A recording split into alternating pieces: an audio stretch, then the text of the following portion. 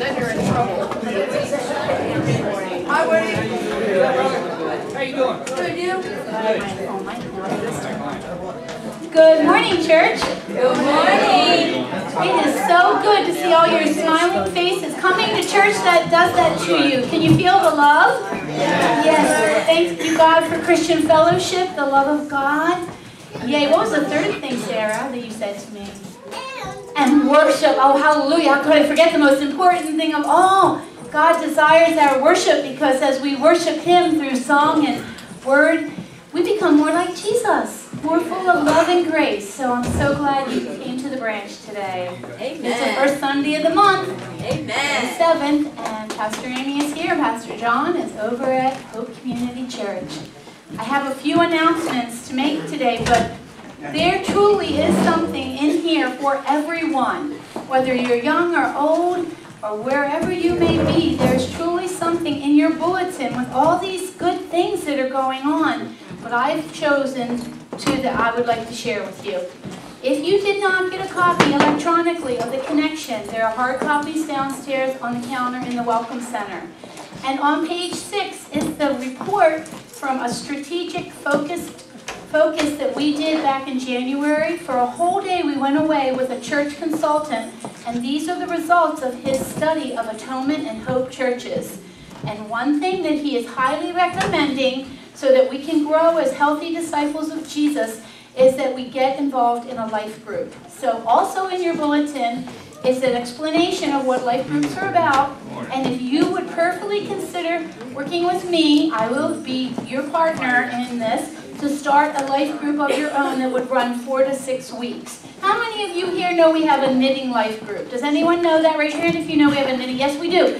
It is awesome. They get together, have fun, knit, and then they bless the Children's Hospital with the things that they make for children and babies. And they also make all the children baptized here a beautiful baptism quilt to take home. It can be something you like to do. We had a cooking life group at one time, a walking life group, a Bible study life group, and be honest with you, the life group I'm going to lead this time around is going to be called the Knollwood Life Group, because I am passionate about Knollwood, and I would love for anyone that wants to help me in ministry at Knollwood. Does anybody here want to see Jesus? Do you ever think about that scene? Raise your hand if you'd like to see Jesus. Well, you will see Jesus at Knollwood. You will see Jesus at Knollwood. And you know who told me that? The guy that wrote this report. He said, tell them that you will see Jesus at Knollwood. So folks, I'm up at Knollwood getting ready to start gardening and to plant the garden again and to do Bible study and vacation Bible school. If any of you are led to help me, you are helping Jesus when you help to give to a mission field that we have right here in our backyard. So that's my gist. But I really do need you to take a look at what's in your bulletin. There's another insert, too, about us helping our friend who's getting a first-time apartment at the age of 62 years old. So please, when you go home for lunch today, sit down and read all the announcements. Nod your head if you'll try to do that, please. We try. Thank you. All right. Now, without any further ado, let us go to prayer. We're going to ask God to bless the taking of our tithes and offerings this morning. And I pray that you will joyfully and willingly give back to God for His blessings to you in this past week and the week to come. Let us pray. Thank you, dear God in heaven. You are a good and faithful and generous God. I cannot say thank you enough, Lord God. Thank you for little people and big people. Thank you for all your material blessings. And God, most of all, thank you for your spiritual blessings, the gift of your Holy Spirit. Our friend Jesus Christ, who intercedes, is always interceding for us. Your holy word, Lord, music, a gift from heaven for us to send back to you as we worship you through music. We can never thank you for all your gifts, God. But we're going to try, Lord. And we thank you for blessing us with resources, Lord, with our time, our treasure, which is money. And we give a portion of that back to you this time, Lord. And I pray, God, that you would multiply it and help us to continue to connect the Claymont community and beyond to Jesus Christ, in whose name I pray. Amen. Amen.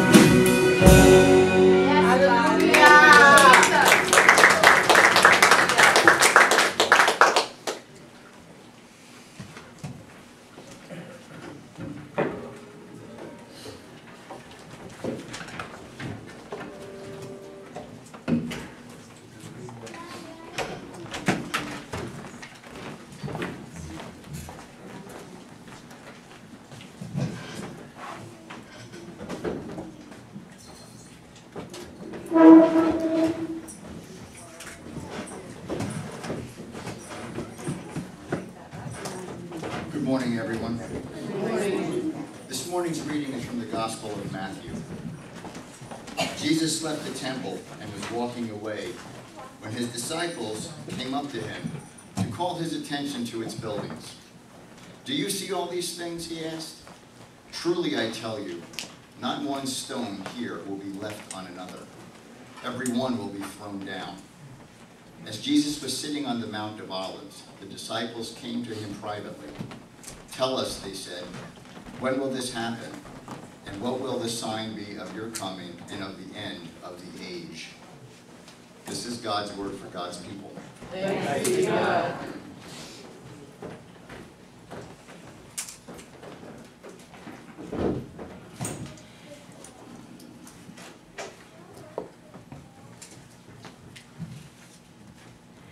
So we're starting a new series today. And actually this series is going to run in May and June. Because we have some specialty Sundays like Pentecost Sunday and Ascension Sunday that we want to celebrate as well. This series is called The Signs of the Times. And what is a series of messages on the signs of the times going to be about, you might wonder? Well, the first thing, it is an opportunity to see a parallel between Bible and Bible prophecy, in particular, as compared to the headline news that we see daily, or is talked about at work or wherever we may be going. People are wondering what in the world is going on, aren't they? This is not in any way an effort to exaggerate or dramatize current events, or to assign a time for Jesus' return, because that would just be foolish to try to do that. Nor are these messages trying to make everything that's happening in our world into a sign of the times of Jesus' return. So most importantly and positively, it is an opportunity to stir our hearts and minds to get ready for the blessed hope our Lord and Savior Jesus Christ is going to gloriously appear one day soon. Amen? Amen. Are you excited? Yes. I'm excited, and I'm excited about this series of messages because our magnificent and lovely and beloved bridegroom is coming for his bride. Who's that? Us, the church. The building? Nah. You people, the church is people. I have some friends here that I've been teaching about the church, some young people, and I love it. Every time I ask them, what is the church? They always tell me it's the people, and I'm so proud of these students of the Bible. The bridegroom is coming back for the family of God. And when Jesus comes back, we want to be found in faith. We want to be found waiting and watching for our bridegroom to return. And may we also be found living a holy and Christian life like God our Father wants us to through faith in Jesus Christ. So, the question, will you be found living a sacrificial life of love and mercy for God and for others that God puts in your path? Or will you be like the Pharisees, following a set of moralistic and religious rules? Very self-righteous. I'm saved. I'm good. I know God. I know the blood of Jesus covers me. I'm like the older brother in the prodigal son. Dad, why didn't you throw me a party? I'm such a good Christian. We don't want to be found like the older brother. We want to be found more like the younger son in that prodigal story, where he said, Father in heaven, forgive me, for I have sinned against you and my family. Please, humility is a very important part of our walk as Christians. The religious leaders were very self-righteous and lukewarm to the things of God. And now is the time for us to take seriously that Jesus is coming back, just as the Word of God says He will. The Bible signs of the times are found in Bible prophecy, and they're visible events, sometimes miraculous, or otherwise you can't explain how it happened. But that sign points to something beyond the sign itself. Signs are what we are to look for and pay attention to, just like when you're driving your car. Hello, if you're not watching the signs, you're going to find yourself in danger in your life and the life of others. These signs from God are all found where? In God's Word. Very good, class. In God's Word. God's Word. God's holy Word that is perfect and righteous. And it's healing. Speaking of healing, we're having a healing service tonight. Prayer and healing, 6:30 down in the sanctuary. You come expecting a miracle. God is at work, and God answers the fervent prayers of His people that are living rightly for Him. And we expect answers. And if your heart is hurting, it's not just for physical healing, it's emotional healing. Are you living in an abusive situation? Are you living but you're not really living, you're hurting, come, be prayed over. There is power in prayer. There's power in God's word that tells us that if you're sick, that you come and let the elders of the church pray over you. God's word is powerful, and it delivers us from evil. It's restoring, and it's fulfilling and comforting. And we need God's word for teacher and training, and that's why for teaching and training, that's why I put in a plug for life groups. We do not have a vibrant Sunday school here.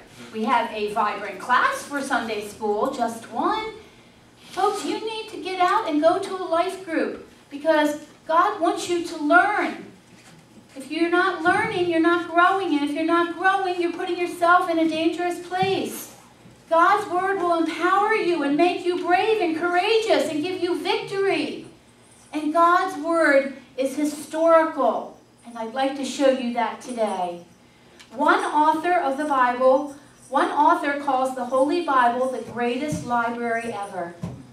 Do you have the greatest library ever in your home? Someone told me the other day they have like 20 Bibles in their home. I would love to know how many of them are read. Jesus used the term the sign of the times to verify his first coming as he fulfilled Old Testament prophecies and performed miracles that pointed right to himself because he was Messiah. Hundreds of specific prophecies have already been literally fulfilled, and many of them in relation to the first coming of Jesus. Listen to some of these. Tell me if you hear these at Christmas time. Have you ever heard that Jesus was born of a woman? Yes, he was born of a woman. And that was prophesied in the book of Genesis 3:15. Do you know that Jesus was from the tribe of Judah, a descendant of the house of David? Did you know that? Yeah. We hear that every year read in our Christmas programs that we have here in services. He was born of a virgin. You know that one. I'm going to keep going. Called Emmanuel, God with us. Born in Bethlehem. He was to be worshipped and given gifts by the wise men. All of this prophesied hundreds of years before his birth. He would live in Egypt. He would speak in parables. He was a mighty healer. And he's still healing us today because he's God. Same today, yesterday, and tomorrow. He was a miracle worker. And the miracle workers weren't recognized by the Jews as they should have been. They said Beelzebub is in him. The devil's in him doing those miracles. What an insult to our Savior, don't you think? Down with the devil. Up with Messiah. The religious leaders and the Jews rejected Jesus. He did have his triumphal entry on Palm Sunday as we celebrated into Jerusalem, was predicted and prophesied. And in Jesus' passion alone, Thursday through Friday, when Jesus was placed in the grave, 22 prophecies from the Old Testament were fulfilled in those 2 days' events. And in the final 3 days where he was in the tomb, his resurrection, his ascension into heaven, and his seat at the right hand of the Father God were all predicted and prophesied in the Old Testament. And that's just the tip of the iceberg I'm sharing with you here. Yet, how many Jews were blind to Jesus' first coming? They were blind to the prophecies of their scriptures, the Hebrew scriptures. So many that enough of them had him murdered. The crowd that cried in Jerusalem, "Crucify him, crucify him." We don't know how many, but so many that they got their way and they crucified our Savior. Sadly, the same is true today. Many followers of Jesus and churchgoers are blind to Jesus and his prophecies that have been given to us in this amazing book to know the signs of the times for his second glorious appearing. For these series of messages, Pastor John and I are using the Bible as our textbook, as every Christian should use this for their textbook of living. We have also read, people are asking, is this the end, by Dr. David Jeremiah. If you're interested in any of these books, I highly recommend them. Tim LaHaye, who wrote the Left Behind series, Charting the End Times. This has a ton of really good charts and pictures, ladies and gentlemen. It makes it an easy read and easy to understand. And finally, a golden one here is called The End by Mark Hitchcock. Mark is quoted in these other books because this is like, he says, a complete overview of Bible prophecy and the end of days. Are you getting excited about studying this with me? Because honestly, in your bulletin, I wrote a really lovely note to each and every one of you of how to study outside of worship, telling you where to read in Matthew, Mark, Luke, and John, the accounts of the, and today's is coming from Matthew 24. Okay, so let us begin by defining prophecy. Prophecy is history written in advance. It is a message that a prophet of God conveys to the people. It is an infallible message, spoken or written by these people, prophets, that God has chosen for them to do just that. It's not only a prediction, it includes any aspect of God's revelation to man as recorded in the Word of God. It is God-breathed, God-inspired, and the gates of hell shall not prevail against it. Yea, God. Amen. Amen. Our study on the end times is a study of predictive prophecy, that which is still in the future yet to be fulfilled. Throughout his story, throughout God's story called history, get it? His story. I love that. Some genius thought of that. God has chosen men and women to be prophets. Joe, thank you. Unfortunately, prophets get a bad rap a lot of times. They have suffered ridicule, they've been tortured, and even died. And their message has been ridiculed and denied, and many efforts to silence it or wipe it out completely. A prophet or a prophetess is a spokesperson for God, a mouthpiece for God. Many considered them strange, wearing strange clothing, eating strange food, living strange lives like John the Baptist. They're called fanatics or lunatics or crazy old people. What an insult to us old people, huh? Crazy old people. No way. We're not crazy. We're crazy about Jesus. That's about it. Amen. Amen. Prophets were also called a man of God, woman of God, a servant of God, or a seer, S-E-E-R, one who sees and receives divine revelation from God. As a seer, the prophet knows what to say. God gives him the input, and the prophet is the channel for the output. There are some 31,000 verses in the Bible, a little over that. The exact numbers in Mark Hitchcock's book. As for the amount of prophetic verses, proportionately, it is significant. 27% of the Bible is prophecy. That is a major theme in the Bible, and it's worthy of us studying. In the Old Testament, 1,239 prophetic verses are found, and in the New Testament, 1,711. Of the 333 prophecies concerning Jesus, 109 were fulfilled by his first coming. That leaves a grand total of 224 yet to be fulfilled prophecies for his second coming. Jesus himself said 22 times in verses he was prophesying about his second coming. And there are 1,500 Old Testament passages that refer to his second coming. Friends, there's a lot to study about the second coming, isn't there? One of the most significant and major books of prophecy is the book of Daniel. Daniel is the most powerful prophet of the Bible, or so I have read. He is a lifelong prophet of God who lived during the Babylonian captivity when the Jews were taken to Babylon for 70 years. Religious experts who are skeptics have accused the book of Daniel of being a forgery. The experts say it is absolutely impossible for Daniel to have written what he wrote in 600 BC, and that it had to have been written 400 to 500 years later in order for Daniel to know the accuracy and the details of what he wrote. Daniel's skeptics attribute the book of Daniel closer to the time when Jesus was born during the Maccabean period. That's the time between the Old Testament and the New Testament. In the book of Daniel, in chapter 2, Daniel correctly prophesied the 4 major civilizations that would exist: the Babylonians, the Medes and the Persians, the Greeks, and the Romans. These kingdoms would extend from the 6th century that Daniel lived in all the way up until the time of Jesus' birth and beyond. Equally important was Daniel's prophecy in chapter 7, known as the 70 weeks.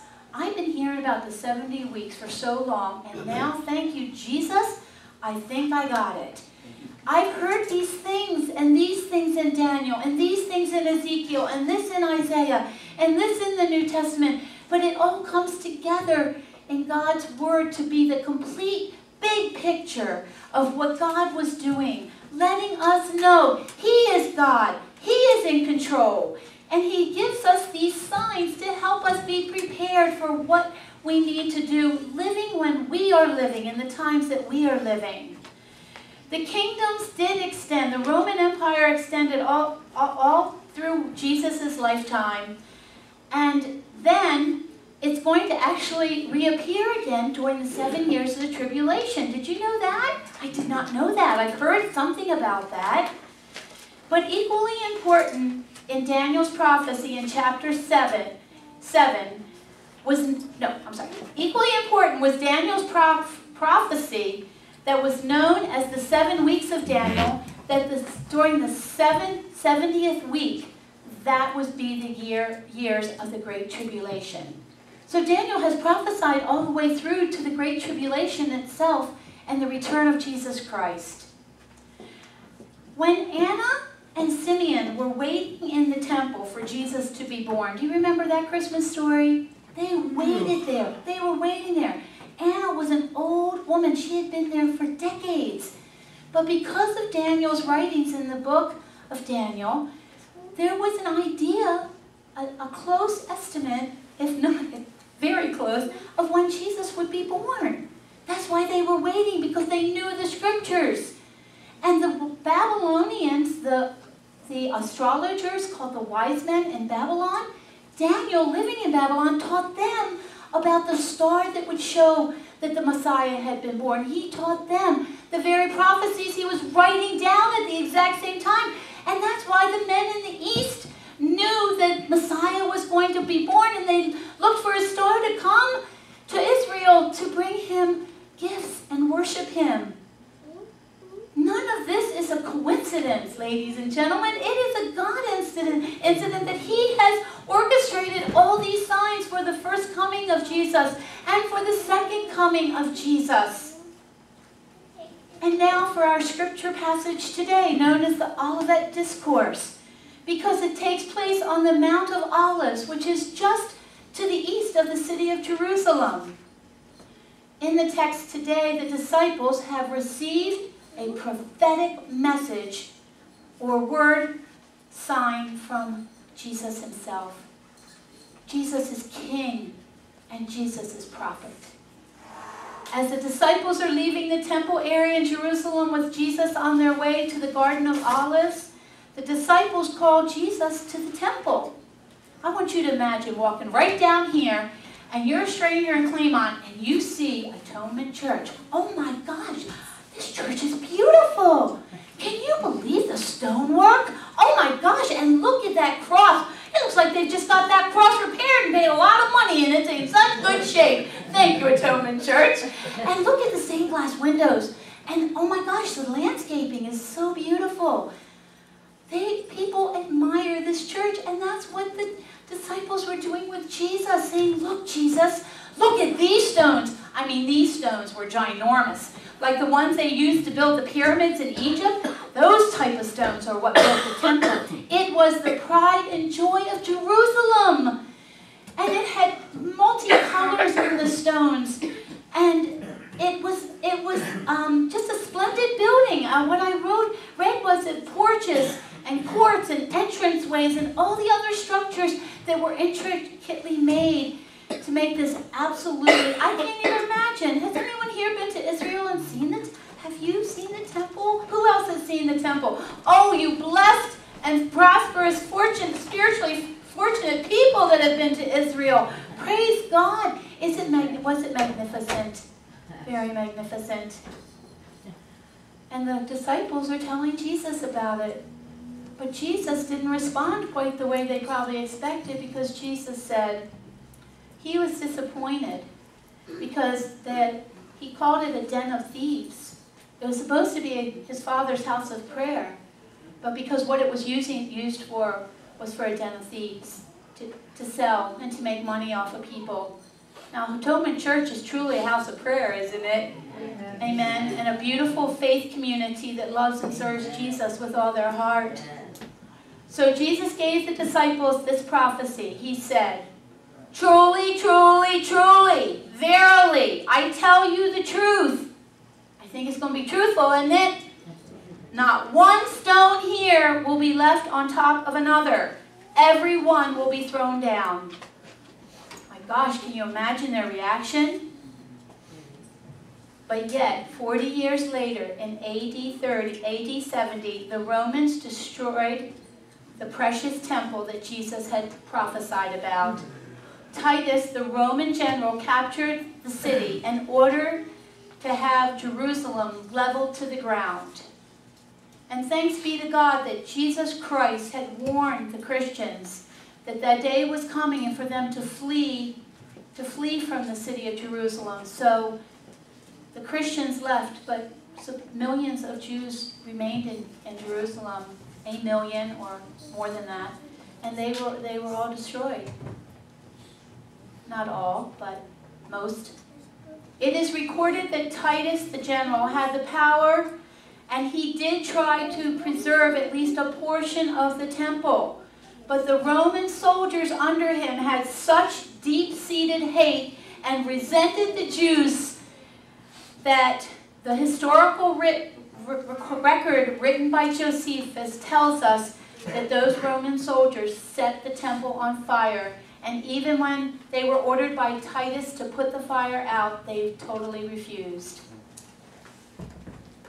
In verse 2, Jesus had said, "Not one stone will be left on top of another," and every one was thrown down, and that was literally fulfilled in AD 70. And finally, verse 3 is going to be the subject of the coming messages on the end times.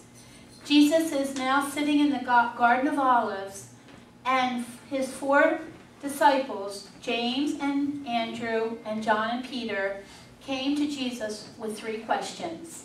Number 1, when shall these things happen? Number 2, what shall the sign of Jesus' coming? What shall be the sign of Jesus' coming? And number 3, what shall be the sign of the end of the world? So over these weeks that we're going to be studying, we will use scripture, and I highly encourage you to read Matthew 24, which is the Olivet Discourse, the conversation, and then go and look up in Mark and Luke and John. And then look into Daniel. Read the book of Daniel. And get yourself a couple good commentaries online or in a hard copy. And really research it. Dig. There's a pearl of great price in all of this for you. Let us allow the Holy Spirit to make the Word, God's Word, known to us about Bible prophecy and about what we can expect, so that we can share this when anyone asks us a question, we will be ready with an answer. The things mentioned in chapter 24 are all part of the sign that is going to be the sign for the end of the world. For this study, let us get to a place where we're not like the Jewish leaders. The Jewish leaders of the first century just completely missed that Jesus was Messiah. May our faith and the power of the Holy Spirit living inside of us Give us a heart dedicated not only to Jesus, but to Jesus, the living Word, the written Word of God. We are Christians. The textbook is our textbook for life. We need to be reading. We are the church, and the church is not a building. Just imagine if the Jews were as committed and devoted to God and to Jesus as Messiah as they were to the temple, we'd be living a different life today. Brothers and sisters in Christ, Jesus is coming, and you better get ready. Joe, that's my cue for a great song.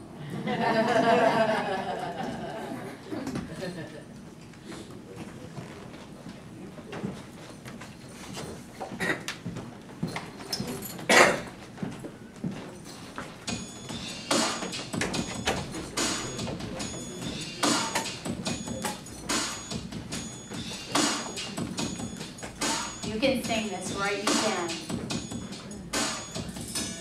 Lord, I'm ready now, waiting for your triumphant return.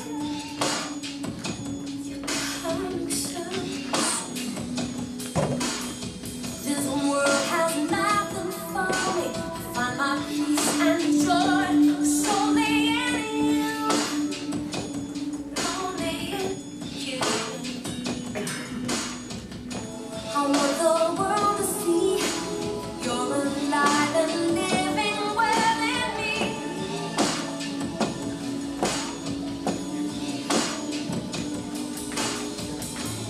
Let me be a part of the harvest, for the days are few. You're coming soon, so people get ready. Jesus is coming soon. We'll be going home. People get ready. Jesus is coming to take from the world alone. People get ready. Jesus is coming soon. We'll be going home. People get ready. Jesus is coming soon. We'll be going home. We'll be going home.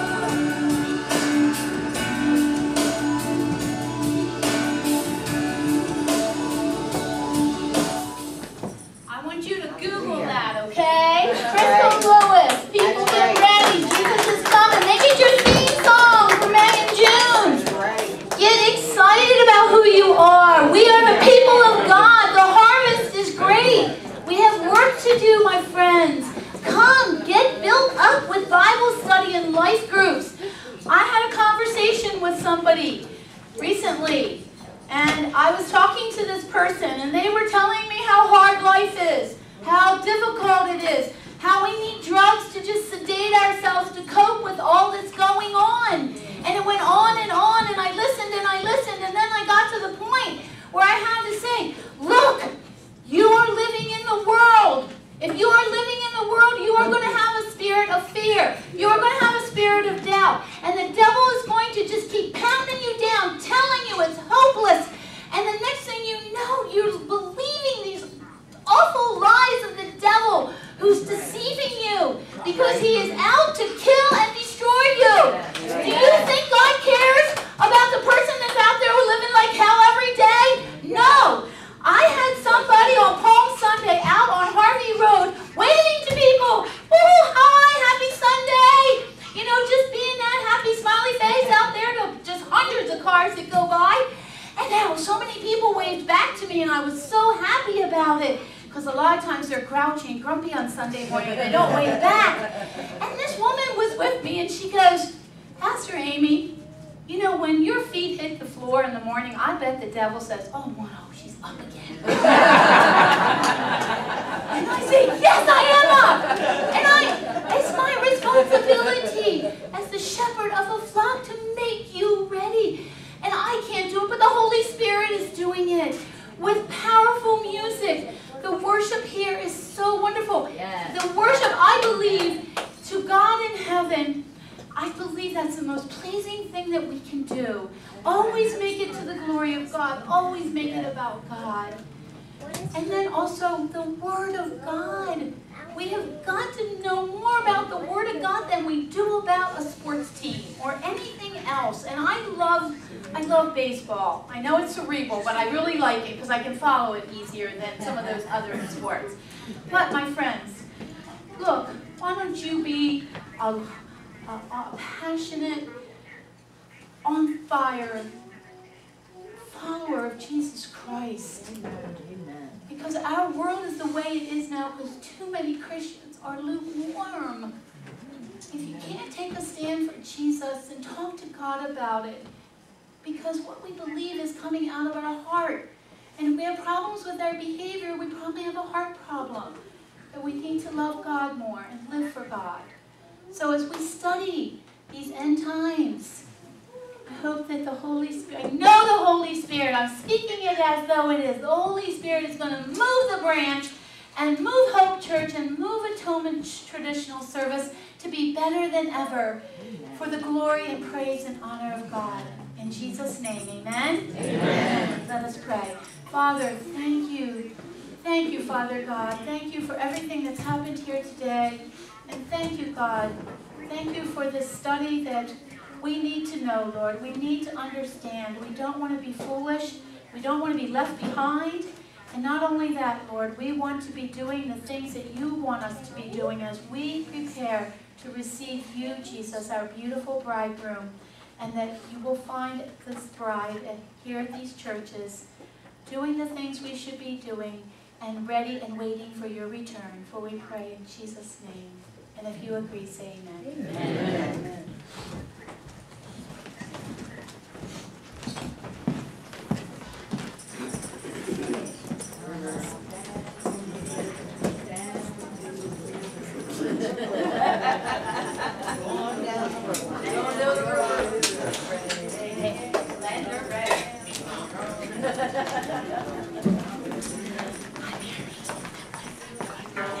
Well, before we leave this place, can we sing one more song? Maybe two more songs?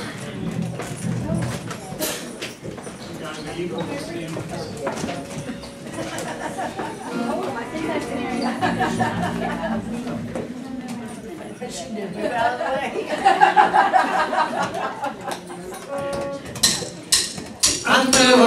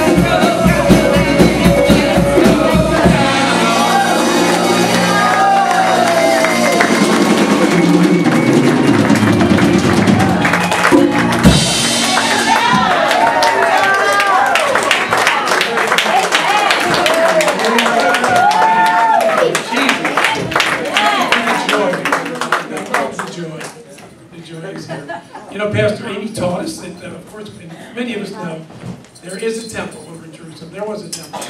And this is a temple. The Atonement Church is a temple. But also, we, our bodies, our human bodies, are the temple of the Holy Spirit. Amen, church? Let's not forget that.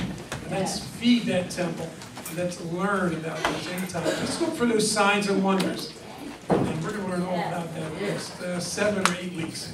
So go from this place knowing that you are loved, you are wanted, and you are needed in this place. Amen, church? Amen. Go in peace.